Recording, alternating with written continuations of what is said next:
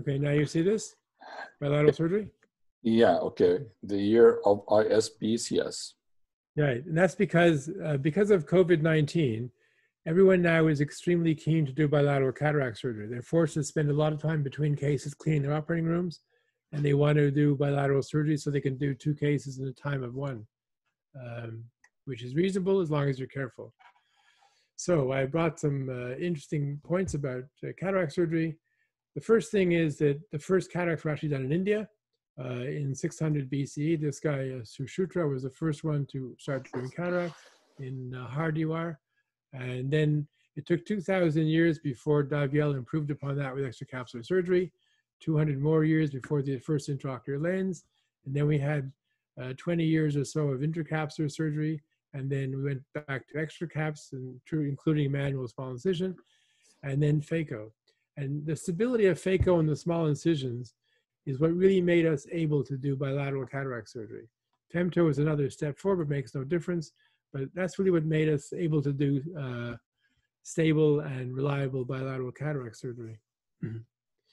So, first thing I should say is I'm totally unaware of any publication that shows bilateral surgery to have worse results than unilateral surgery. And so the question is, why should you perform immediately sequential bilateral cataract surgery? And the answer is, it's better for the patient, which I hope to show you. It's also better for everybody else concerned. And everybody who starts doing bilateral surgery, within a reasonably short time of a couple of years, end up doing most of their cases bilateral surgery. So when do you want to embark upon it? Well, as I've been talking to you for 2 hours so far, when you get everything right, you're ready to consider bilateral surgery. That means you must be doing intracameral pupil dilation. You must be able to deal well with small pupils. You must know about all OVDs and have more than one in your operating room, and how to choose the best OVD for your surgery. You must know well about your phaco machine and how to set it properly, and know that you're going to have minimal complications when using the phaco. You have to be good at IA so that you don't break capsules with the IA. Your biometry has to be very accurate, and you don't want to be changing lenses and trying to do bilateral surgery and get bad results. So you must choose them well, implant them well, and not have complications. And you must use intracameral antibiotics for every single case you use. And then you have to know that when you finish the eye, the incision's well sealed. You have a plan for what drops the patients will have, the follow-up. It's all totally organized. So it's like clockwork doing them. And until you get to that stage, you shouldn't do bilateral cataract surgery. But if you're at that stage, which most of you guys probably are, there's no problem. It just means changing a few things in how you do your surgery, and you can do bilateral surgery. So I was the first one in the world to publish a series of 1,000 patients that underwent simultaneous bilateral cataract surgery on a completely elective basis. I began doing these in 1996, and I published in 2003 my first 1,020 patients. And what's surprising when I reviewed them with Yining Struby, who's now a professor in Kingston, and Ronit Yagev, who's a professor in Israel, we did a review. We found out that we had really extremely few problems and complications, and the results were better than in the unilateral cases we were seeing. But I wasn't the only one in the world. Across the world, there were different people around the same time looking at it. The Finns were probably the first in the modern world to adopt national elective bilateral cataract surgery in around 2002. Bjorn Johansson in Sweden was looking at doing bilateral surgery and published a case of a couple of hundred around the same time as my publication. And in Spain, they took a different tact. They were doing bilateral surgery on the Canary Islands, but on the mainland of Spain, they were against it. So the Canary Islander doctors got together and wrote a paper, but didn't publish it in a journal. They sent it to Parliament, and they asked Parliament to strike a committee and investigate whether their surgery was any more or less safe than everybody else's. And in 2006, the government of Spain passed an act declaring bilateral cataracts would be equally safe and effective as unilateral cataract surgery. And that's the only country in the world that has done that. So in Spain, it's legal. Everywhere else, you never know. So my history is I've been doing them since 1996. I've now done about 12,000 eyes. At least 80% of my cataract surgeries now, and since 1996, have been bilateral surgery. I use antibiotics in every single case intracamerally. At first, I used vancomycin, and then they genericized vancomycin in Canada, and the generics were very cheap, but they all caused TAS. And so none of us wanted to use the vancomycin, so I changed to Vigamox, and I was the first in the world to use Vigamox. And over a couple of years decided what the dose we should give is and how to administer it. And I've now done just under 10,000 consecutive cases like this. And in those cases, we've had 0 side effects and 0 infections with that dose of intracameral Vigamox. So because with COVID, bilateral surgery is popular, I've been taking part in online webinars, at least 4 per week for the past 2 months. And one of the ones I did was in French, because I grew up in Quebec, and it was from Laval University in Quebec City. And I found out from their chairperson, Marie-Ève Legaret, that they started doing bilateral surgery after I'd spoken to them. They started, because I spoke there in 2013, and they started doing them in 2016. And they gradually did more and more cases to where now they're doing almost 60% of their cases are bilateral cataract surgery. And like me, they have found infection rates extremely low, 1 in 14,500, and they just have far, far fewer complications doing bilateral surgery than they had before doing unilateral surgery. There are 16 ophthalmologists in Quebec City at Laval, all doing bilateral surgery, and they now have 11,000 eyes in 4 years, so they're doing a lot of them at a quick rate. So, how did I start this? Well, my first bilateral surgery case was in 1983. I had a lady come from India who had bilateral angle closure secondary to bilateral intumescent lenses. And she went downtown to a different hospital and they refused to operate on her. They said she needed general anesthesia and they wouldn't do it because they thought she was active for TB because she came from India and they thought India was high risk. They refused to do it. So her son brought her to me, and I happened to be in a new hospital, and we had all disposable things anyway, so whether we wanted general or local didn't matter. So I took her in, and I did both of her eyes, and I put IOLs in her 2 eyes, and she was actually 20/25 in both eyes on the second day post-op. Her family was ecstatic, and I think a third of my practice is now made up of Indian patients, and they're probably all referred from that one family. So I have people flying from India. I see all their cousins. It's really incredible how one successful case can help you. But then in 1996, when I wasn't doing routine cases, just the odd one here and there, like everyone else who needed general anesthesia or had some indication, this patient came in who was about 40 years old, and it was a young lady, very nicely dressed, pristine lady, came in and told me she wanted bilateral cataract surgery. So I looked at her eyes, and sure enough, she had bilateral posterior subcapsular cataracts. And I asked her, well, what do you do for a living? Is there a history of cataracts in your family? Like, what's the story here? She said, well, she has no cataracts in her family, but she races cars for a living. And she often, or sometimes bangs her head against the steering wheel or gets something hits her eye or whatever. And she tests Toyota cars in Northern Ontario in the Arctic in winter. And she only had a month to have both of her eyes done and be in good enough shape to get back to working. So she wanted both eyes done so she could see with 2 eyes to drive the cars at high speeds in the tundra. So I warned her about the risk of having bilateral surgery, and she looked at me and she said, you know, the risk of driving the cars in the tundra at 90 miles an hour is a lot higher than the risk of fixing my eyes. So I said, well, you're probably right. So she agreed to have it done, and the next day she was also like 20, 25 in both eyes. And my other patients all complained. They said, why did you choose to take that young woman and do both of her eyes the same, and now she can go and race cars and drive, because she was telling them all how great she was, and do whatever she likes, and I have to come back in a month or 2 for my second eye. Don't I count? Don't I rate? Shouldn't I be done also the same way? I said, well, I guess you're right, but we weren't doing them before. So within a few months, I was doing all my patients with bilateral surgery, and it just worked extremely well.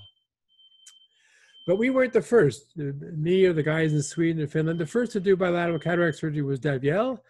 And in 1747, when he was really unhappy with the results of the couching surgery he'd been taught and been doing, and had been the same since Susutra, he decided to change into extracapsular surgery. And the first case he did his bilateral cataract surgery. And then he did another 434, and he decided, after looking at his series, that 88.5% came out perfectly well, which is an astonishingly excellent result to be done in 1750. When you imagine the complication rate of cataract surgery being done before him was probably 60, 70%, and yet he was getting 90% success rate. It is unbelievable what a great step forward that was. But of course he did bilateral surgery. That's why he was so good and had a few complications. In 2008, we formed a society. There was a small group. There were 9 of us, 4 the guys from Spain who wanted to go.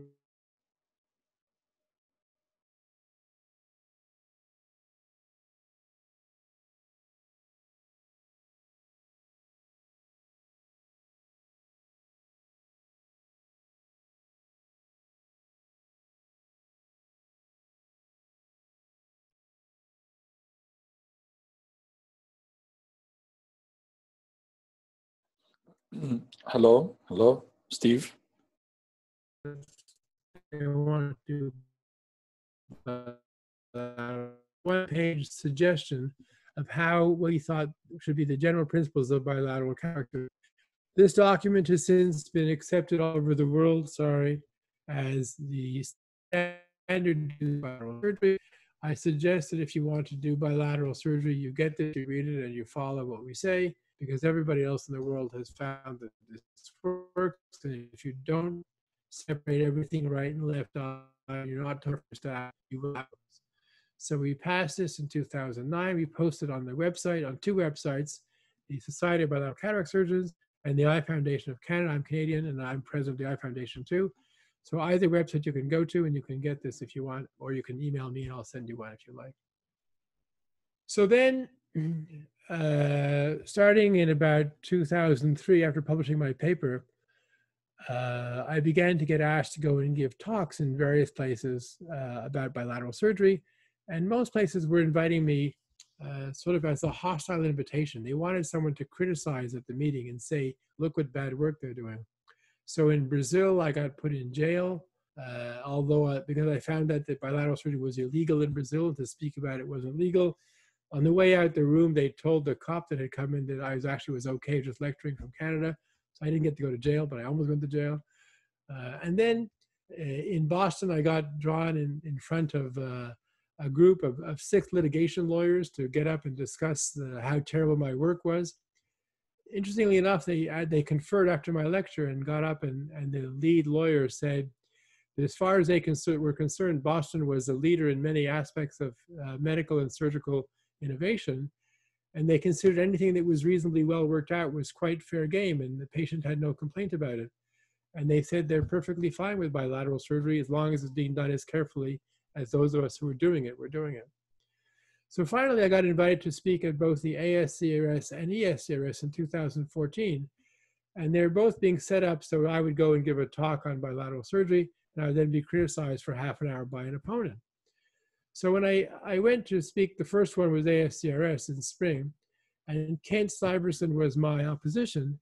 And I had forgotten Kent, but it turns out that he was from a group in Colorado where I had spoken in 2003, and they had slowly converted to bilateral surgery. And after my talk, Kent said that, well, they started getting significant numbers in 2012, and once the patients were seeing other patients having bilateral surgery, by 2013, 2/3 of the patients had bilateral surgery, and when asked what they would do in the future, 80% of patients would want to have bilateral cataract surgery.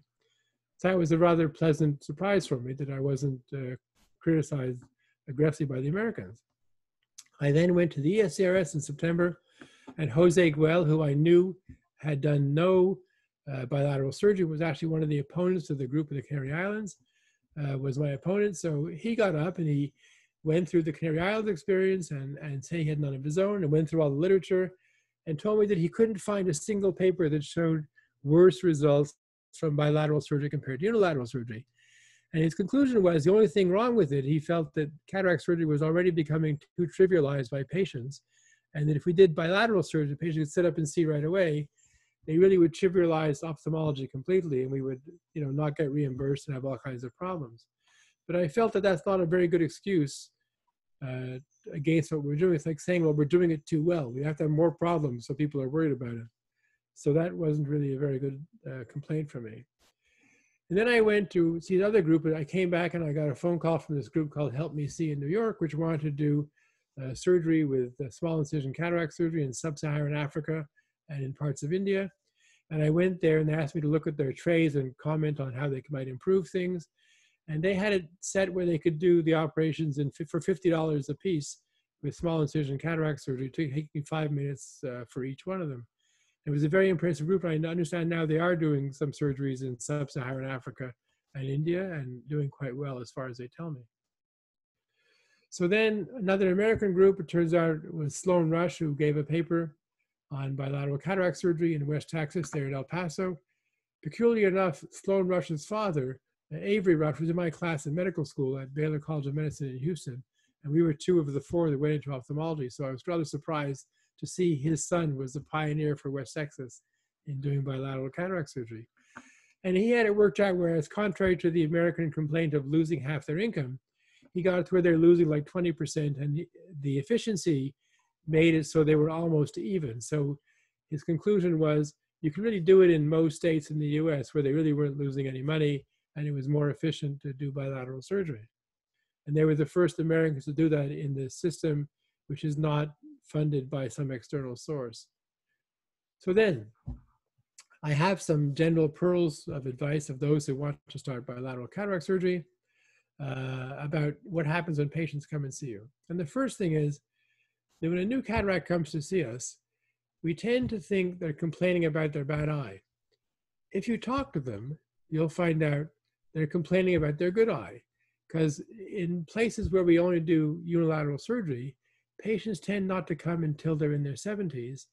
And most people that are older tend to complain about their vision and not really about one eye. So it's when the good eye starts to get bad that they really complain to their family and come in. And I had a number of patients when I first started to do bilateral cataract surgery whose family wanted them to have unilateral surgery, not trusting me. And the patient came back the next day and told me that they were no better than before. And I said, well, please explain. They said, well, they already given up on their left eye, and their right eye was really worse than they thought it was the day before surgery, because now the right eye was worse than the operated left eye, and they felt the eye they were using for the last couple of years was actually worse. And so slowly, I began to realize that patients were complaining about their vision, and operating on both eyes really makes them much better, because we really are restoring someone's vision and not just restoring the acuity of one eye. So second thing is, once you get good at this and you start having patients come to you, the patients and their families really prefer bilateral surgery. There are far fewer visits. They can do it in like 2 or 3 visits instead of coming for like 10 or 12 visits. They don't have the loss of binocularity or stereopsis, so you don't get falls after surgery. In one day, they're often 20/20, 20/30, really good vision in both eyes. They can function perfectly well. So they don't get accidents. They can drive their car in a day. They're back to doing normal things. A lot of them, my patients, go and play golf the day after, 2 days later, and they return to normal life very quickly. And what happens is the first patients who came to me in large numbers were not the ones who were poor. It was the doctors and lawyers and busy people in politics and politicians and people who just did not want to have their life interrupted for 3 months and having 2 separate surgeries. And they were all uniformly very happy just the next day being okay and going back to a normal life. So then, if you also want to do multifocal lenses or do people that are high myopes or hyperopes, people that have high emmetropia accommodate much better to a new vision if both eyes are focused the first day. If one eye is -10 and one eye is -1/4, they usually aren't very happy because they have a different image size and they're uncomfortable. The same with multifocal lenses. They work with summation, and they don't have the detriments that you have with unilateral surgery if you do both of their eyes together. And they come in happy because they can read in both eyes, they can see far in both eyes, the halos don't bother them because they couldn't see well before, and they're really ecstatic that they're doing so well. The happiest group are the high hyperopes, because if you're +6 in each eye and you're now -1/4, life to you is wonderful, because they couldn't see anything at all before, and they come in, they can see great in both eyes. My only caution with hyperopes is you have to be careful about non-ophthalmic patients, and the best way to prevent post-op malignant glaucoma in non-ophthalmic patients and eye hyperopes is make sure you keep the pressure in the eye fairly high during surgery so you don't get a choroidal effusion. And if you keep the pressure high, so I keep the bottle height very high or raise the pressure on the centurion high to about 60, so the whole time the choroid is tamponaded, and I don't ever take everything out of the eye so the pressure falls to 0. And then I lower the pressure after surgery. Like I leave it high, low, but I may go, let's say, from 60 to 10, but not to 0. And then post-op, I adjust the pressure to like 15 or 20. I'd rather have it 25 for a day than 6, and they're perfectly fine the next day, no problems. And then I have a number of patients who got sent to me because they had a problem with one eye somewhere else, and they came and cried about their one eye that was blind from endophthalmitis or detached retina or whatever. And I have 2 of them that still, after at least 10 years, refuse to have surgery in their other eye, and they are functionally blind because they're terrified of going through the experience again. If they had both eyes done the same day, as long as the surgeon didn't botch up both eyes, they would be perfectly fine in one eye and have no problems. The chances of having a severe detachment or endophthalmitis in both eyes is extremely low if you follow the protocol of the Bilateral Surgery Society.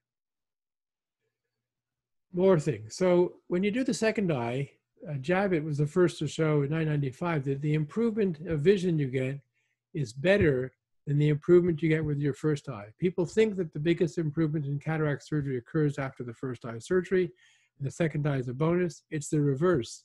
The biggest improvement is when you restore binocularity after you fix the second eye. The other thing you get is you get great enhancement of care by surgical staff.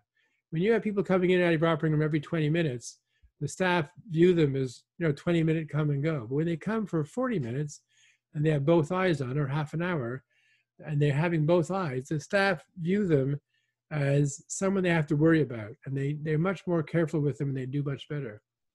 And then finally, the COVID-19 pandemic is accelerating the move to bilateral surgery. We started surgery here about 3 weeks ago, and all my colleagues have had numerous accommodations to surgery, and I have essentially none. I do both eyes, and then I do one patient that's having femto between each case that's not having femto. So then I can go out and do a femto while they're cleaning the room for the patient who just finished it, and I don't notice any difference at all. So they clean the whole room, fumigate the place, and it's fine. Come back inside after the femto, 5 or 6 minutes, and it's perfectly fine, and everything goes well. So it's just much, much easier. One of the great advantages of patients you can do that you wouldn't do otherwise. These people all consented to have their pictures shown here. So one thing I found that's really great is we tend not to operate for just cataracts on amblyopic eyes. If the patient tells us an amblyopic eye, you forget about it. But I started to do them because the patients, some of them were hyperopes, and they are concerned about getting anclosure glaucoma later or other issues. And so I tell them, well, look, just fix the other eye while you're lying down. Worst comes to worst, you still can't see. And then I found out that after doing about 30 of those, they got surprisingly good vision. When you correct their ametropia, a lot of them would recover to 20/30 or 20/40 vision. And the worst are like 20/80, even with the high myop of -20 before. And so they come in and they see well, and they often gain some stereopsis, and they can function much better. They get binocularity. So I've been really happy. I've done now maybe 100 people with an amblyopic eye, and they're ecstatic. They're all way better. And then you have uncooperative patients, either psychiatric patients or Down syndrome, or people like poor Christopher, who has Duchenne dystrophy. And for better or for worse, he's lived to be almost 30. But one thing that happens to them is they have these extremely fragile bones, and if you move him, he will break like 30 or 40 bones just in moving him. So he has a special lift to move him. It takes a half an hour to move him out of his chair onto a bed. So it so happens we happen to have one of those lifts in the hospital, and we put him on the bed, positioned it. I did both of his eyes. He wanted one eye to focus on his TV across from one eye for his iPad, because his whole life is his iPad. And he's 20/20 for far in his right eye and 20/20 for close in his left eye. And he reads on his iPad, and day one post-op, he was ecstatic. And he had no fractures. We took him out of the chair, put him back in. It took like 2 hours for the whole deal, mostly moving him, but he was much better. And then I do a lot of anesthetic class 4 patients, patients that aren't expected to live very long. Some of them have been moribund with cancer, but got cataracts from their chemotherapy. And for the last few months of their life, they couldn't see to read or watch television. And so the first one was the brother of a very, very wealthy guy in Toronto who asked me if I would do him because no one else would do him. I said, sure, I'll do him. I don't, worst comes to worst, he dies, he can die anyway. So we put him on the table. We just did him under topical. did both of his eyes and he was ecstatic. I've done a number of them since, and they're among your happiest patients because they can see for the remaining part of their lives. And the same for positioning problem. I have a number of these people booked that you have to tilt the table or lift them or some contortion to do them. You do it once, do both their eyes, and they're fine. Much easier and better for the patient. One thing I insist upon is you got to be careful. If you do bilateral surgery, what I do for each patient to avoid having left-right problems, I used to make these cards and have the staff take it typewritten off the computer. Now I handwrite them. And I handwrite a card for each patient and I stick it on the microscope. So I see what lens I plan to put in, if there's a difference with ultrasound or with the IOL mask, if I use Haggis or whatever equation I use now, and what the results were in the axis of the cylinder. I'm going to put a toric in. I know exactly what I did, and it's always in my writing. So I know that this will be put on the microscope for that case, and I'll see what I'm doing exactly. I have not made a single error of IOL in the last 20 years since doing this. And everything has changed from right to left eye, so nothing gets contaminated. And if any complication occurs, the second eye is deferred. But you defer fewer and fewer cases as time goes on. I think I've deferred 6 cases in my entire career, and none of them were due to any problem that I did in surgery. One patient didn't have a consent because her family, who speaks all Punjabi, told me she agreed, but they hadn't told her she's having surgery. She was screaming during the first operation, so I didn't do her second operation, and then found out from somebody else who spoke to her from the hospital that she didn't get a consent, which is not really acceptable. So anyway, next thing, be careful. Use intracameral drugs. Even in the wildly expensive United States, it only costs $20 per eye to use intracameral moxifloxacin. In Canada, it costs less than $2. Actually, it probably costs me about 80 cents per patient to use intracameral moxifloxacin. And I use 600 micrograms in 0.4 mils to exchange anterior chamber, and it's perfectly fine, and I've had no problems in 10,000 eyes. Next, you'll be told various things by people who don't want to do bilateral surgery for whatever reason. They tell you there's a high risk of bilateral endophthalmitis. It turns out we did a study of 125,000 eyes. Endophthalmitis rate was 1 in 17,000 in the patients that got intracameral antibiotics. And the risk of bilateral endophthalmitis is about 1 in 300 million. It is extremely rare. If everyone in the world did every eye as bilateral surgery and they all followed the protocols of our society, there would be 1 case of bilateral infection every 20 to 30 years. That's not exactly a high risk. So that's not a real issue. And then the improved refractive results by modifying the IOL choice for the second eye after you see the first eye, that only occurs with ultrasounds. Now that we do biometry with LensStar, IOL masters, new equations, we do topography in all of our cases, we just don't get that. I haven't had a single patient had to have a lens exchanged since 1999, before we had an IOL master. And it just, we're never off by more than like a half of a diopter. So it's not a real problem. I think it's important to do not just these machines, but do topography. That's what gives you the most problems. The patient comes in, this looks good. Topography shows you a bit of a wonky cornea, and then you find out that you have to look at that again because maybe the calculations have to be changed a bit. So Pearl 5, if you're going to talk about it in published articles, use the terminology that our society has started because that's what the world accepts. And if you use your own terminology, no one knows what you're talking about.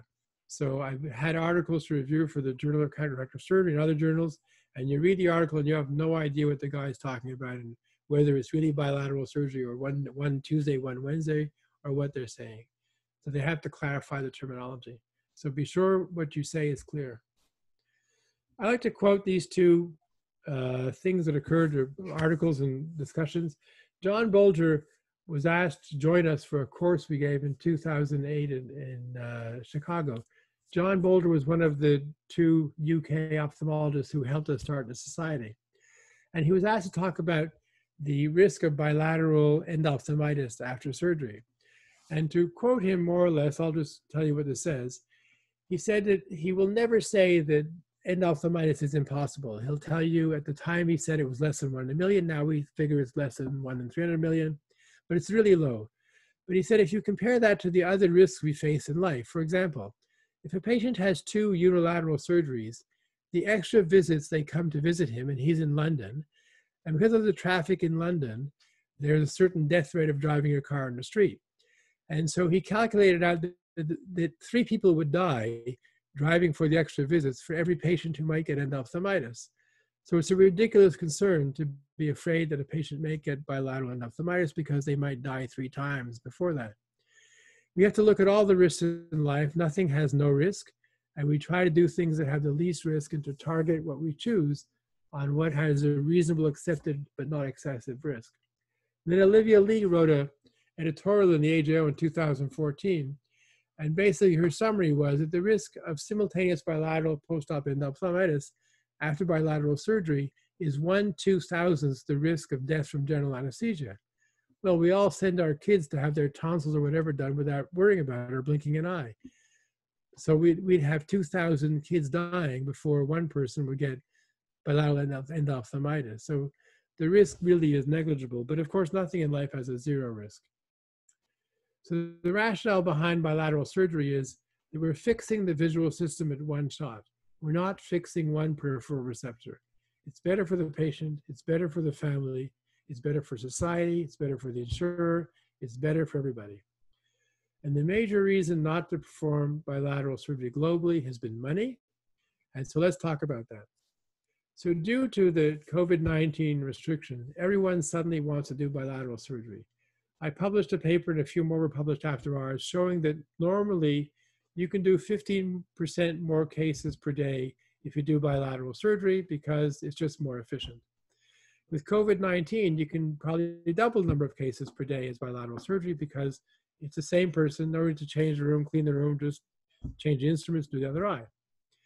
So money and time have become really big issues. And numerous groups, particularly the US, where everything really functions on money, are trying to change funding models to get approval for bilateral surgery. So I wrote the first papers on funding of bilateral surgery because I was being accused of it costing more, not less. We looked at the costs in Canada and the costs in other jurisdictions, and we published a bunch of articles on this over a few years. The brief summary is this. It's a bit cheaper doing bilateral cataract surgery. It's appropriate to study the comparative costing and reimbursement of bilateral versus unilateral surgery in different jurisdictions. Unfortunately, in most jurisdictions, doctors are penalized for doing bilateral cataract surgery, whereas everybody else in the system, the hospital, the insurer, everybody saves money. The patient pays less to come less often, but the doctor loses, which I think is totally unfair. It's inappropriate, and I think unethical, to choose to do either bilateral or 2 unilateral surgeries because you make more money doing one. And up until now, in some countries, I think it's relatively apparent that they've been doing unilateral surgery because they gain financially. But it's appropriate for us to lobby jurisdictions to fund surgery equally and fairly. So whether the patient benefits from bilateral or unilateral surgery, you do what you think is best for the patient and you're paid the same either way. That's the only fair way to do things in medicine. And that's my summary about finances and bilateral cataract surgery. I wrote lots of articles, argued at many meetings, and I think that's the bottom line. We should lobby to have everyone treated fairly. So in conclusion, the documents for bilateral surgery are to be found on the Eye Foundation of Canada website, which are over here. Bilateral surgery is rapidly increasing around the world, spurred on by COVID-19.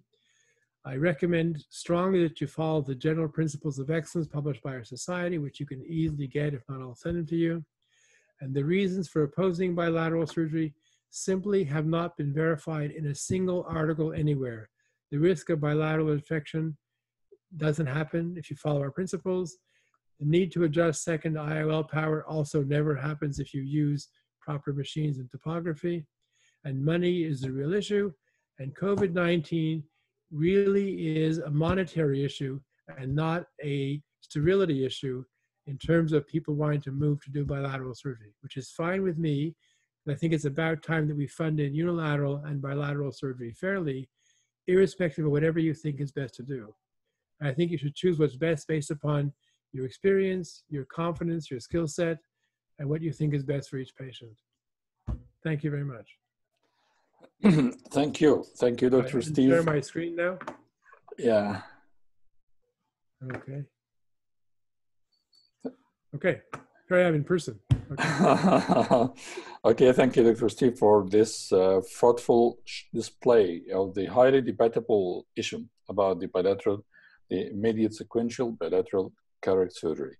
But I want to ask you a question about the number 2 of the recommendation, which is the general principles intraoperatively. What to do to make it standardized bilateral surgery? Yeah. Well, that's a whole separate lecture, but that's why I just showed you the paper. Basically, okay. there's a lot of... I need it in lines. I need it in clear lines, because let me say that it's not legal in Egypt up till now, except under special situations. All of us may have difficult situations, or patients with difficult situations like the handicapping, the long travels. Yeah. But the commonly performed here is the unilateral, or I may say that it's the rule. The rule to do it unilaterally, because not all patients have the same degree of cataract, of density, of the visual defect. And let me again to say,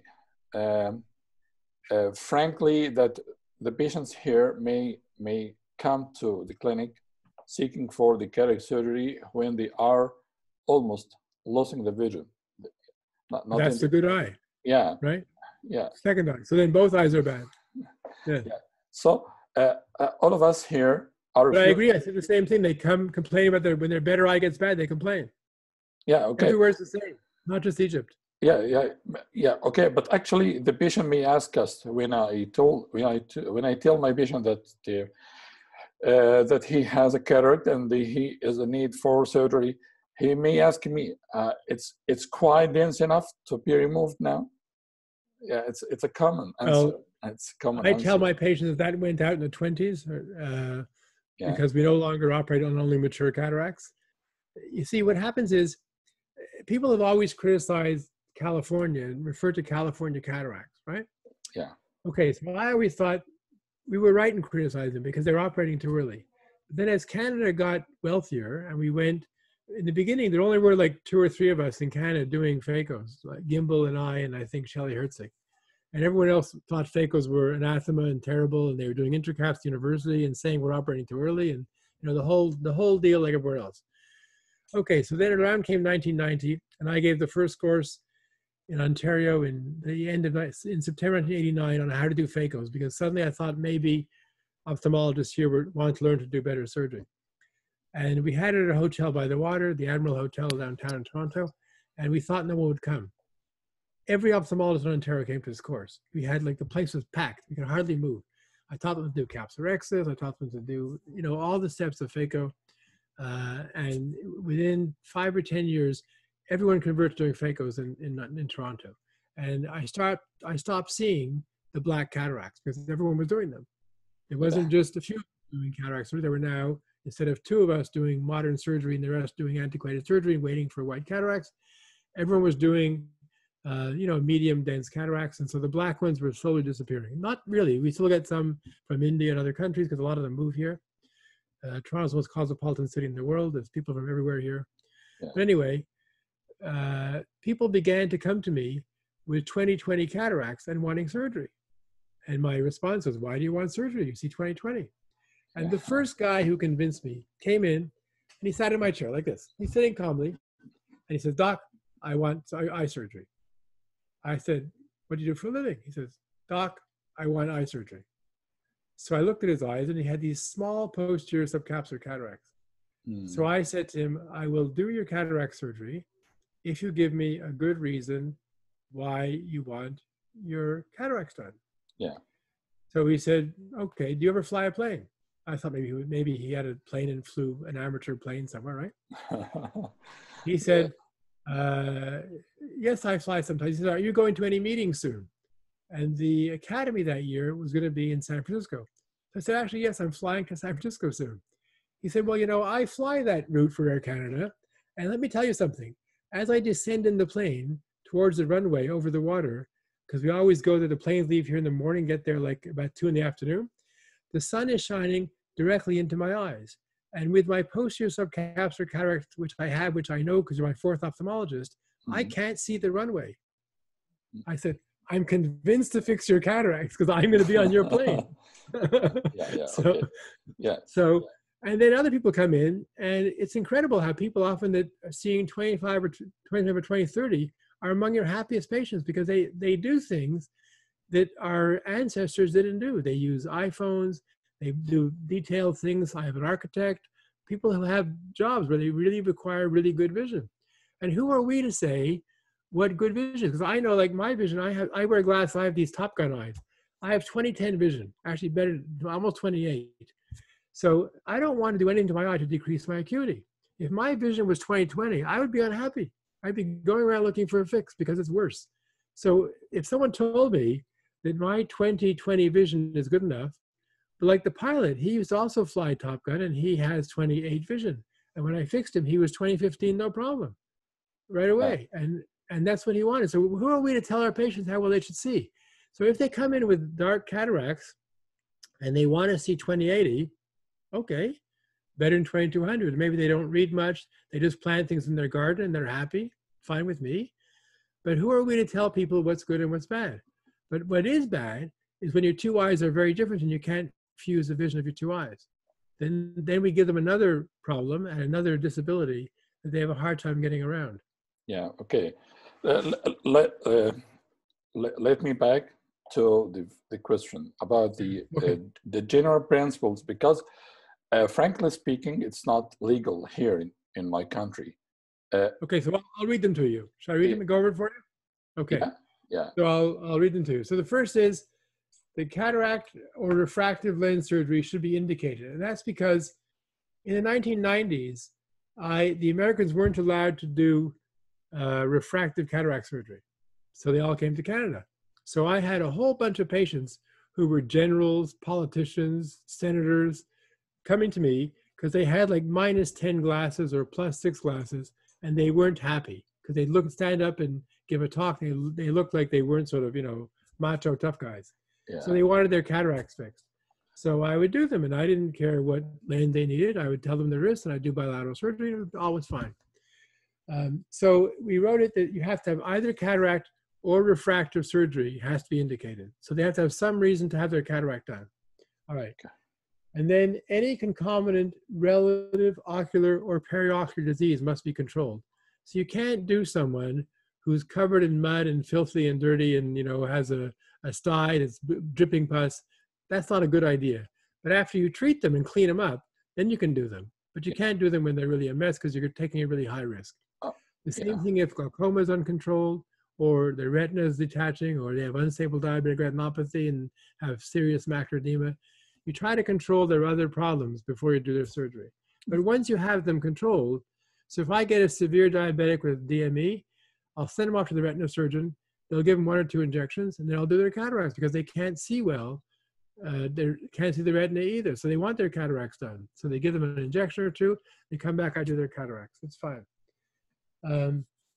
The complexity of the procedure should be easily within the reach of the surgeon. So for example, in the beginning, everyone does like grade 2, grade 3 cataract, but not very dense ones and not very soft ones. The soft ones are often equally as difficult as the hard ones. So if you start doing 12-year-olds that have congenital cataracts, they're often as difficult to do and put the lens in because the capsule is very stretchy. You have to use trypan blue and all this. There's more issues in the kids, right? And the kids aren't as careful afterwards. But once you go down, you can do those. But in the beginning, do the easy ones. Do the 65-year-olds with grade 2 cataracts. So, but for when you get good at it, you do everybody. So I did a guy about 3 or 4 years ago who came in and he has bilateral colobomas and he's only 40 years old, but he's missing about 4 o'clock hours of zonules. And he wanted to see, because as his lens became square on the bottom, he was losing his acuity. And his pupils weren't centered, so he had a lot of things wrong with him. But he was from out of town and lived far away. So I said, look, we'll just do both of your eyes. So I said, I won't do the second eye. I'm probably the first eye, but if the first one goes fine, we'll do the second one. So we brought him in, opened him up, did a capsulorhexis where the center of the lens would be, took out the lens very carefully, put in a capsular tension ring, put in the lens, put a suture across the inferior iris, made the top of the pupil bigger so it would center his pupil. He looked great to me, did another eye. Next day, he's 20/25 in both eyes. Perfectly happy. So as long as you've done enough bilateral surgery that you're confident after your first eye that you're okay, you can do all kinds of people. But in the beginning, you don't do them as your first cases. Okay, next. Yeah. The patient has to give you an informed consent. And one of the things we say in our rule is you can't tell the patient that you want them to have bilateral surgery. The patient has to freely choose between bilateral or unilateral surgery, because I don't think you should coerce patients into having unilateral surgery or bilateral surgery. The patient should be free to choose, Okay, unless there's a medical reason not to have law. bilateral surgery. But is it a law in your country, in the Canada or America? By the law. Okay, but actually it's not put as a law here. Even consented, if the patient had a complication, a vision-threatening complication after surgery, the ethical and the scientific committee of the ophthalmology here in Egypt will accuse you, and you will be put in jail because of that. But does that mean it's a law, or it's customary and your colleagues would go against you? That's not the same thing. A law means the government has passed a law. No. In most countries, especially, I think Egyptian law, is it based on French law still, or was it based on now? Yeah. Still based on French law. Still based in French, yeah. What you can or can't do. Yeah. You can do it if you want to, but your colleagues are the ones who will decide if it's okay or not. Okay, but the committee here is not with. You will be. Then you have to convince them, but they may change their minds because of COVID-19 if no one can do much surgery. Okay, but let me tell you about the problem here after completion of the principles, because I'm waiting for the principles, which should be provided inside the OR. Okay, so I'm going on. Okay, next. The risk of right to left error should be minimized by listing all the surgical parameters like I showed you, the lens, the power, on a board in the room where everybody can see it, and on your microscope so you can see it. So that the circulating nurse passes the lens to the scrub nurse and calls out, this is a plus 20 so-and-so Technis lens for this patient's left eye we're doing now, blah, blah. And the scrub nurse checks it and then reads it and calls it out to you again before handing it to you, like in the military. Yes. Because the last thing you want is to get the wrong lens, all right? Yes. We have to also make sure we have the WHO checklist before everyone's surgery. The patient agrees to having both eyes on. All right. Yes. And then intraocular lens powers are minimized if the staff in your operating room are educated about how we do biometry. So I make every nurse who works in the eye room learn how we do biometry, what the equations mean, which is a barrier, which is a Hagus, which is what the axis means, what we care about. Because when they know that, they don't make dumb mistakes. If they don't know, they just pass the box. So I make them all learn about what we're doing, and then it's much better. And then you have to have complete aseptic separation of the first and second eye surgery is mandatory. Yeah. So nothing physically in contact with the first eye goes to the second eye. We change the drape, the instruments, we all change our gowns, we change everything. Yes. Before we go to the second eye. What about the cassette? What about the cassette? We change the cassette, we change everything. Yeah, right? this is a point. This is the point. The problems which happened after bilateral surgery with some surgeons that they didn't change the cassette because it's somewhat costly. So they have done both eyes. I'm talking about the surgeons who are doing the bilateral surgery as a rule, the normal of them.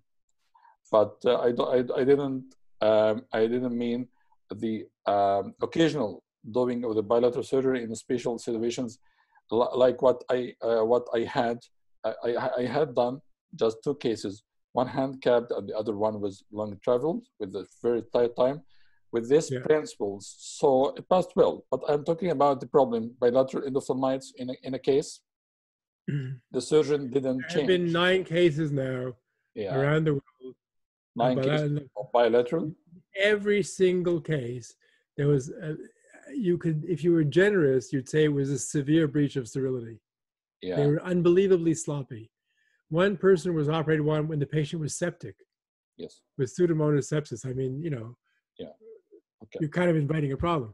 Another guy didn't turn on the autoclave for the instruments. Well, yeah, they're not very clean if you don't okay. turn the autoclave. But to do it properly and to do it safely, we have to put a cassette, separate cassette in the machine for It each costs arm. more money. For each Right. the instruments trail should be changed completely with a new set for each eye. The gown and the scrubbing items of the surgeon and the assistant should be changed to deal with it completely as a separate eye. Right. Okay, it's like you're doing another patient. But actually, it's not done. Well, but it should be. If you don't want to do that, then we just tell you that if you don't follow the rules, you're going to have problems. Yeah. Okay. 9 cases. There hasn't been a single case. Yeah. In any of the people who follow the rules. Yeah. There've been 9 cases, and those didn't follow the rules. Yeah, I'm reviewing all of that with you because somebody here told me that the bilateral cardiac surgery is allowed and is supported by Dr. Steve Arshinoff, the president of the society. But I said to him that you are not following the standards of the society itself. So I prefer to make it with a discussion with you to show it for the all now that if you want to do bilateral cardiac surgery and to be safe and to be with it legally accepted, you have to follow the principles. Okay, complete, sir. Now then you have to use different lot numbers if you can, or different companies, OVDs, BSS, everything. And the reason that came about was for OVDs. I sat on the ISO committee for OVDs for 20 years as we went through one iteration or other for approval. Yeah. Because OVDs tend to be filtered hyaluronic acid, many companies and many countries, because it's the countries who get to vote in ISO, not the companies, but the countries often will vote in a way that will benefit their own companies. All right, so not to be picking, but one country in the east and an island in the north will only approve of anything for ISO if it benefits their companies. Otherwise, they don't allow it. All right, so when they wanted to approve OVDs, they approved OVDs to a bioburden of 1 in 1,000. You may not know what bioburden means, but bioburden means the expected contamination. So everything in medicine that you open, if you open a needle or anything you get, the global accepted bioburden is 1 in 1,000,000, not 1 in 1,000, it's 1 in 1,000,000. Yeah. If you want to sell baked beans in sub-Saharan Africa to refugee camps, the bioburden has to be 1 in 1,000,000,000. And the reason is the world recognizes that if one of those kids gets diarrhea, you're going to kill half the camp. So the baked beans have the highest sterility requirement in the world, much more than surgery. Surgical instruments, it's 1 in 1,000,000. But for OVDs, because they were claiming they have to filter the hyaluronic acid and it costs more money and blah, blah, blah, they 1 in 1,000. So we tell everybody, don't use an OVD from the same lot number from the same company. Make sure that you use them from different lot numbers at least. And what I use is I use from 2 different companies because every company makes copies of each other, and you can find for any class 2 OVDs that are very, very similar from different companies. So to make sure the nurse doesn't hand me the wrong one, I use one company's for the right eye and one company's for the left eye. Yeah, okay. Same with everything else you get. Everything in your OR should be separate lot numbers or separate companies. Now, oftentimes you can't do that. And for some things, it's probably okay to use from the same company or same lot number. For example, Alcon has never had a recall of BSS. Never. They never had an infection. So you're probably safe if you use Alcon's BSS. But you may not be safe if you buy your BSS from El Salvador, a company that's been in business for 2 weeks and just started making it. So it depends where I'm not picking on someone anywhere. You know, it could be Mali, for example, Yeah. any country. Yes. But if they haven't been doing it for a long time and they're not sort of certified by the world as being good at it, you're taking a chance. So you minimize your chance by using different lot numbers and different companies. Yeah. Then you will discharge your patient patchless without eye patch, and with right. a separate. And you can't patch because you can't see to do both eyes. Yeah. So you have to change your operation so you never use a patch. Now, if you use a patch, you should stop anyway, because the risk of infection is 14 times higher if you use patches. And the reason is you can't give them drops. Yeah, I want to clarify this point. How to increase the incidence of infection with patch? It does because you put the patch on, you can't see the eye, they can't see out, so they don't see to complain. If it's not good, they won't call you at night if they can't see. They don't do anything. Even for a few hours. But there's no reason to patch them at all. Sit up and let them go read a book. Because the patient will move in the street from the center to the home, so it may be exposed to any dust, any non-sterile to wear glasses. Materials. I give them a pair of glasses to wear. To put glasses or to put the plastic shield, which is transparent shield? No, I give them those sunglasses, big ones. They put on, cost $1 for the sunglasses. Yeah, okay. But I tell them wear them for 4 days. But I think you will agree with me if he put the patch for 1 hour and then we'll remove it when he There's probably more trauma from the patient taking off the patch than they gain from wearing it.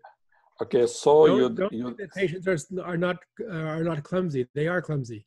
Watch your patients put patches on and off sometimes. They put the patch in their eye like this, right? And they tape it. It's in their eye, not on the brow, in their eye. How is that going to help them? Okay, even if they pull it off. I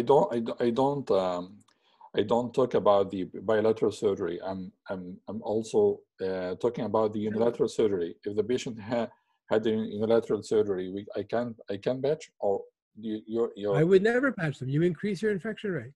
Yeah. Okay. There have been some papers showing that the infection rate is much higher when you patch patients. Okay, but this means that you don't inject the air bubble in the anterior chamber at the end of the surgery, right? Correct. I inject moxifloxacin. Yeah. Okay, but no need for the air bubble at the end of the surgery. Just stromal hydration of the wounds. The incision is sealed, but it doesn't help you at all. It just makes the vision blurry. Actually, it will obscure the vision if the patient is patchless. Okay, right.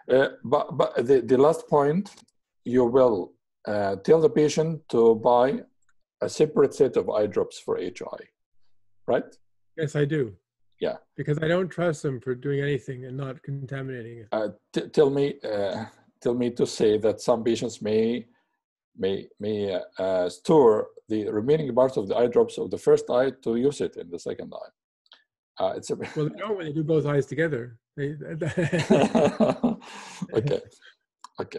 Some of them will try to save money and buy one bottle and do for both eyes, but they run out. I have them come back like 10 days later, and they tell me their drops ran out. I said, well, you must have only bought one bottle, right?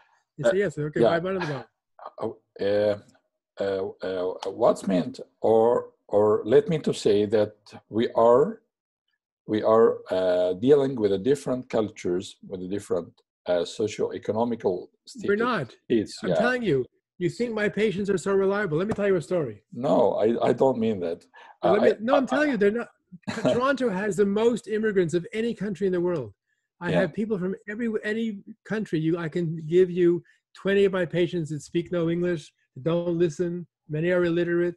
They have you name it. They have the same problem because they just got flown here by some relative. And you are keeping the same. And you are keeping the same. Absolutely the same. Yeah. Okay. Because they do better. Okay. So I had one guy, to tell you how reliable patients are, I had one guy who came in for bilateral surgery. Okay, I did his bilateral surgery, perfectly fine. He sits up, he can see great, everything's okay. I said, okay, here are your drops, start taking your drops in an hour, come back tomorrow morning. I always check them next morning because you never trust everybody 100%. I said, okay, I see him next morning, and I look at his eye, and his right eye is perfectly fine. And I look at his left eye, and the iris is sticking out of the wound. But it looks like it happened like 30 seconds ago, like my nurse hit him in the eye, right? Mm-hmm. But my nurse has been told never to touch the patient's eye. So she didn't hit him in the eye. So I said, did anything happen to you? He says, oh, no. I took my drops. Everything was perfectly fine. I was great. But, it's getting a little blurry now. I said, it's getting a little blurry since when? He says, since I came into your building. Yeah. Oh, okay. So, yeah. so I gave him pilocarpine drops because I wanted to see if the iris just came out, it would go back in with pilocarpine drops. Yeah. And I gave him some Vigamox, like 5 drops, and I got a little nervous. And I said, okay, sit outside for 5 minutes, and I'll call you back in 5 minutes, and we'll go and suture your incision today. Yeah. So he goes outside. He comes back in 5 minutes.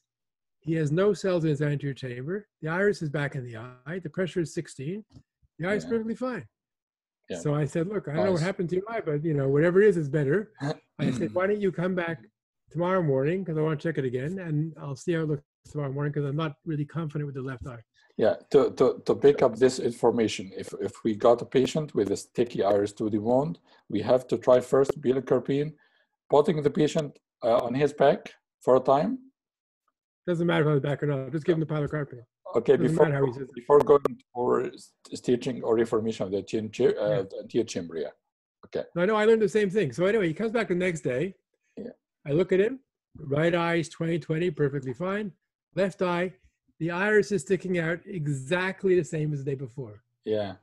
So I think, what the hell's going on? No, I fixed it yesterday. So I go put pilocarpine in his eye, tell him to sit outside. I tell him today, no matter what, I'm going to suture it. He comes back in after 5-10 minutes. Pupils in his eye is round, pressure 16, no cells in the anterior chamber.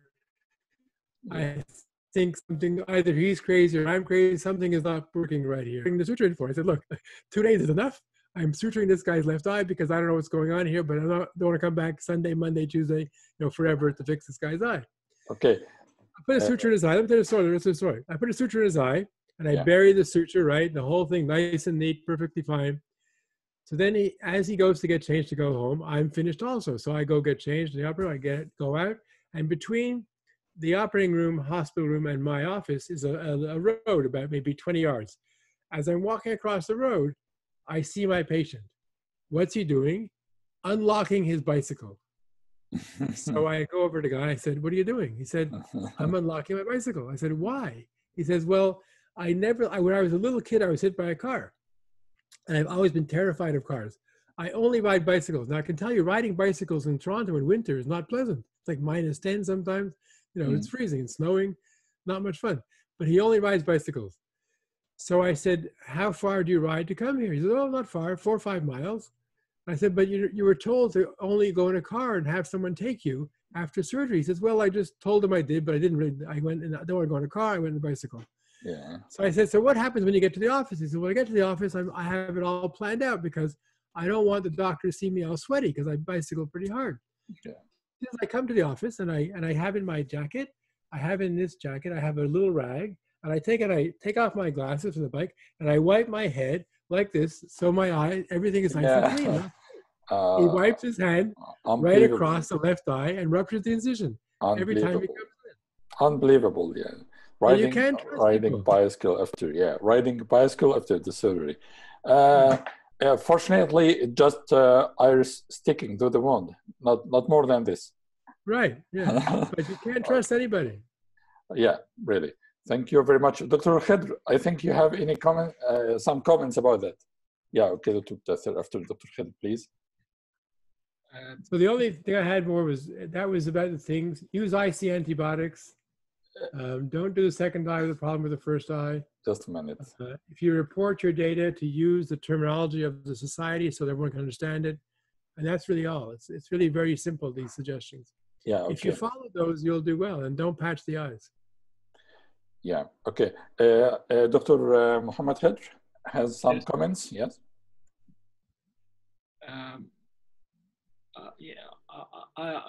I do bilateral surgery only in 3 cases. Yeah. 2 for refractive lens exchange, and 1 very old patient, handicapped, rheumatoid arthritis, and she can't climb the stair to reach the OR. I do bilateral, just only. Generally, I my opinion, I don't prefer to do bilateral surgery in one session because there is a great difference between countries here and here. Low, Okay. special habits of the patient, economic states, environment, many factors, obstacles for me to do bilateral surgery in one session. Okay, but in such situations, you have. I found the great difference in patient, single-eyed patient. Yeah. I can't do as every patient single-eyed patient. Yeah, so no, I can't. Okay, but in the cases of bilateral surgery, you had a consent from the patients? The same consent. Yes. Yeah. They have a consent. They agree for right and left eye. That's all. Yeah. Okay. The risks are the same, so it's no different. Okay, but I have a comment for what you just said, Mohammed. Yes. You know, before we had the webinar, we were discussing about which countries control academic interest, and over the last 2,000 years, how it went from Islam being the center of freedom and the center of academia, and well, before that it was India, and then the Islamic countries and the Christian countries, and how things move in the world. And we agreed that most likely the future, with these computers and knowledge changing so fast, will not be bound by those countries, because we see now the Russians fell apart, the Americans aren't doing so good, the Chinese aren't, no one loves them anymore. yeah. There's a few problems here. So it likely will be that there'll be a lot more equality among countries than before. So I agree that the current state that you have in Egypt, because you've had turmoil recently and all kinds of problems, I understand exactly where you're coming from. But I don't think that's going to last.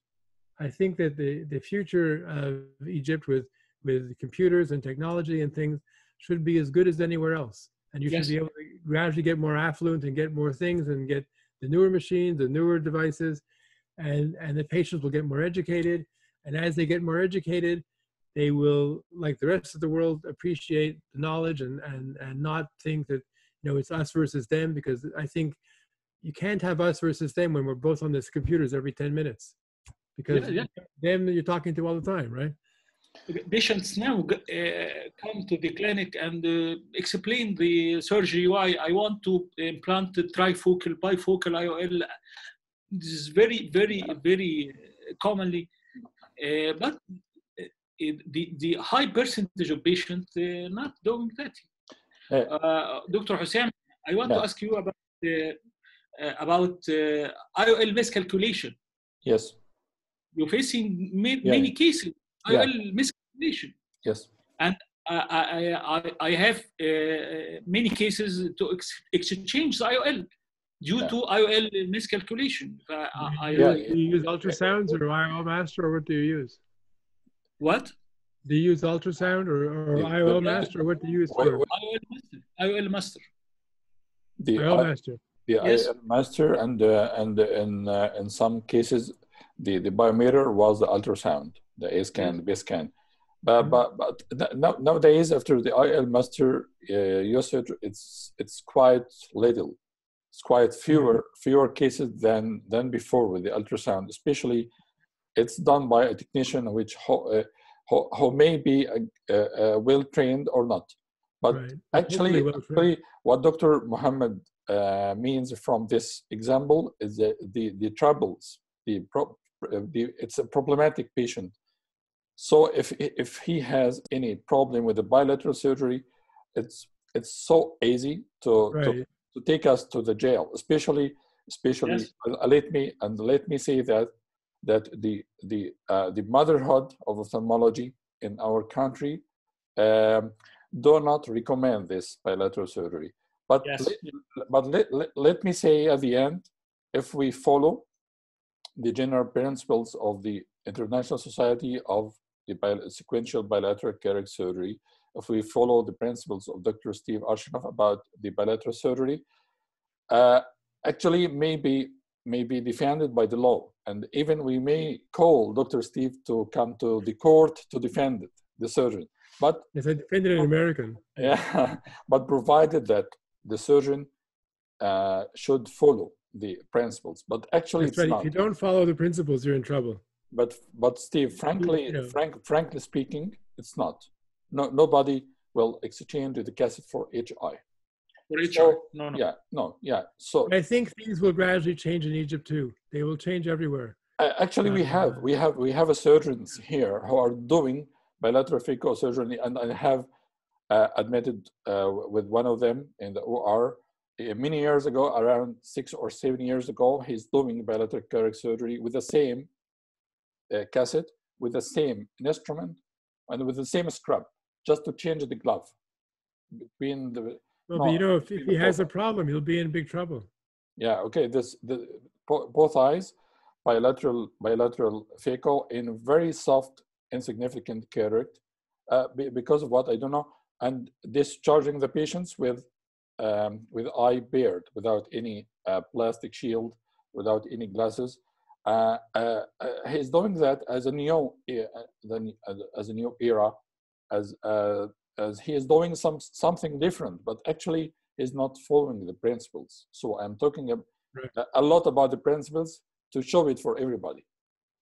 But you see the risk, even if you don't follow the principles exactly, the risk is low, because I mean, I've done, I don't know, 40,000 cases. Yeah, he had many infections of bilateral endophthalmitis. Next to none. Even before bilateral surgery, you don't get many infections. So you go along in life and you don't get many problems, but the chance of getting them is higher if you don't follow these principles. And if you do get a problem, you could be in big trouble in many countries. Yeah, he had actually many cases with bilateral endophthalmitis, in cases of after cataract surgery, also after iris claw, the anterior chamber, the phakic IL, anterior chamber phakic IL, bilateral. I think there's no need for that. No. Yeah. You should put lens in the bag. Yeah. Bilateral anterior chamber phakic IL. Why? There's no indication. There's no urgency for that. Right. So if we follow the instructions, if we follow the principles, I think it will be much better. It will be with much better outcomes and good behavior, and then maybe the ethical committees and scientific committees in our country will support this. Yeah. But there are many things we all do in surgery that are relatively new. We might use a new kind of a shunt or whatever for glaucoma. Yeah. It's expected that if you're a doctor that you're careful. If you're not careful and you get caught, too bad for you. Yeah. You deserve to get caught. So, but if you're careful and you do it very well, it may be that a patient has an unfortunate complication. That's always a risk in life. Yeah. But I don't think that anyone could take you to court and win if you were careful. If you can show that you're careful. But if you're not careful, you don't follow the principles, you don't do this, don't do that, and you don't change your gloves, well, tough luck, you're guilty. Actually, if I pushed or forced it or are subjected to a special situation to inject intravitreally in some case, bilaterally injected eyes in the same situation, I'm using completely separate tools for all, even the scrubbing. But I don't think the bilateral surgery in the non-exceptional cases which we were talking about, it would be criminal work if not followed, if not based on the principles. Right. As long as you're careful, you're fine. Yeah. Okay. Dr. Mudathir. Dr. Mudathir, I'd like to share. Dr. Steve, I have, please, I have two questions. The first one, you have already explained, but not clear for me. How can eye patching increase the rate of post-operative infection? This is number one. Number two, the technique of immediately sequential bilateral cataract surgery, is it approved by Canadian guidelines, or filling the requirements of some guidelines like JCI, Joint Commission International, or covered by Canadian Health Insurance? Okay. Good questions. What was the first question? Yeah. Okay. What was the first question? The first question, about eye patching. How eye patching increases the rate of post-operative. in North America around between 2000 and 2005 that showed that in the same center, if you patched some patients and didn't patch other patients, the patients that were patched had a much higher infection rate. And it also stands what mechanism? Pardon me? Yeah. What the mechanism? What's it? Dr. Mudathir wants to know the mechanism, how to increase the incidence of infection. The eye patch will prevent the infection. That doesn't prevent anything. It's by the logic way. It will prevent the infection. It will cover the eye and then. No, it doesn't. Do you think the air blowing in your eye when your eye is sealed causes an infection? Yeah. Okay. Your tears are when you take say post-op Vigamox, your tears are sterile anyway. You don't get anything in your eye from the wind. I mean, you might if you're in a hurricane, but not normally. Okay. The question how it does prevent. Sorry. How it does increase? It's because someone's playing with their eye. Because of what? Every time you have a relative or someone goes and plays with their eye, where they put the patch on, take it off, or fool around, they cause a problem. So I saw one patient where the patient had endophthalmitis. It was caused by the ophthalmologist who took off the patch and pushed on the eye when they measured pressure. Yeah. Okay. They left him alone. He would have no problem. I will summarize your answer in 2 words. If the eye patch is put on the eye after finishing the surgery, then it will be put on a sterile eye, and when a patient remove it for the eye drops, the eye is not sterile, and put it again, it will be a source of infection because the eye is not sterile. Yeah. The eye is only sterile. Disinfected. It's not sterile. I mean disinfected, yeah. By the povidone iodine and by the eye drops bought at the end. Perhaps if you use intracameral Vigamox. You mean that perhaps if you leave Vigamox intracamerally in the eye, you'll have less chance of infection with a patch. But if you don't use intracameral Vigamox, for example, and then you give them just drops, the sooner you start the drops, the less chance of infection. Just giving topical Vigamox drops gives you enough in the anterior chamber where it kills everything except for the 3 or 4 most resistant cases that were published of endophthalmitis. So if you patch them and don't give them drops, the risk always is the first 12 hours or 24 after surgery. So if you don't patch them and you start them with drops an hour later, you're much better off than if you do patch them. If you patch them and you gave intracameral Vigamox, as long as the wound is sealed and not leaking, you're probably okay. But if the wound leaks, you may get back leakage from the patch, which becomes dirty, by the way, within 10 minutes from the tearing of the patient and stuff. Is it the same, Steve, is it the same with the extracapsular surgery where there's stitches and gapped wound? Is it the same for the extracap? Yeah, anywhere you have a gap where you can get bacteria in, it's not good to patch them.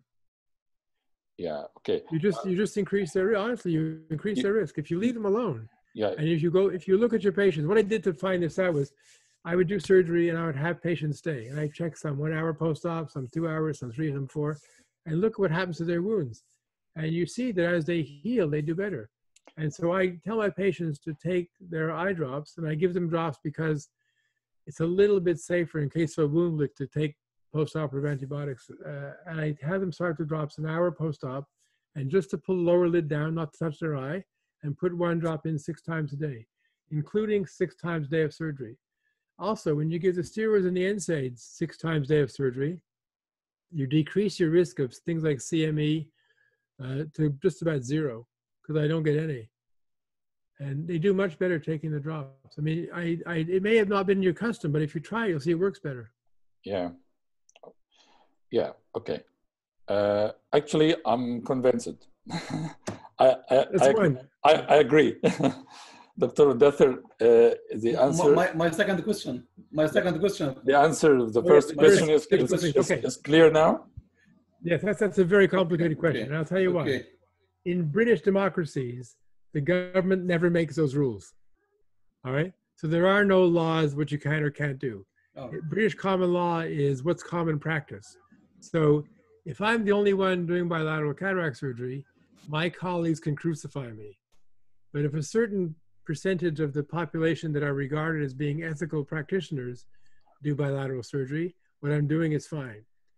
As far as guidelines that come, let's say the preferred practice patterns from the US or the Royal College published them in England, guidelines are always historical documents. They tell you what people did 2 years ago, not what's happening now. So if you look at guidelines for glaucoma, none of them include any stents because they're all published a few years ago. So everything that's new is not in the guidelines. So if we only followed guidelines, you'd never do anything new. So then if you accept that we do new things sometimes, then you have to go upon British common law, which the US, Canada, Britain, many countries use British common law, which goes by what's customary and accepted in the profession. Yeah, Dr. Mudathir means that the bilateral surgery in Canada, it's one of the evidence-based medicine, or worldwide, could be considered as one of the evidence-based medicine. Yeah, sure. There's a huge group doing it more and more every day. And there's lots and lots of articles showing it's just as safer than bilateral, than two separate operations. Okay. Okay, Dr. Muhammad. Okay. Okay, Dr. Thank you, Dr. Thank you, Dr. Steve. Thank you. It's a good question. Thank you very much. Thank you, Dr. Steve. You know what a good question means?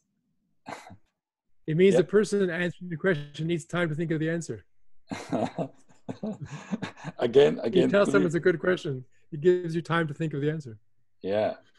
Okay, the good question means that giving the clues for the answer for the speaker. The person answering wants to say something to give himself 30 seconds to think of the answer. Yeah. Okay. Really, it's highly debatable issues for the cataract surgery, but it's well. I think it's well clear now after the discussion, after the showing of the all parameters, the all principles and the all guidelines by Dr. Steve. Thank you, Dr. Steve. All the time you are giving us the fruitful knowledge and experience. Oh, thank you very much. And we are squeezing you all the time. It's a pleasure. Actually, you're one of the more enjoyable groups to talk to. Thank you very much. We took you from your family and the cottage and the barbecue today for our barbecue, which is more delicious than the other, I think. Thank you very much, Dr. Steve Arshinoff. Okay. No, thank you very much. Okay, and we will meet again soon for the OVD and the other parts of the cataract surgery. Thank you, Dr. Muhammad Khidr. Thank you, Dr. Muhammad Mudathir, for a pleasure, great panel discussion. And thank you for the all audience who are still with us up till this very late time. Thank you, and see you again in another scientific event. Good night. Assalamu alaikum. Okay, thank you very much. Okay, bye-bye. Bye-bye. Bye-bye, Steve. Bye-bye. Bye-bye.